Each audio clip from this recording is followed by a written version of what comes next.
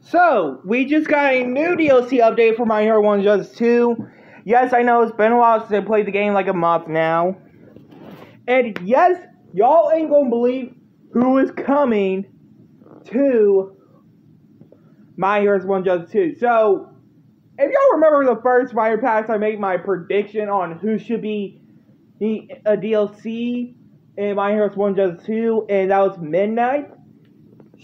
It's actually confirmed to be part of the game. Yes, that's Midnight, the chick I predicted to be part of the DLC of the game 2 years ago. But well, I didn't actually predict her. Someone actually leaked her on Amazon before the game came out a few years ago. But yes, guys, and the release date for her will be on March 17th. I know, it's crazy to go. I'm so excited for the DLC update. Hope you guys like, comment, subscribe.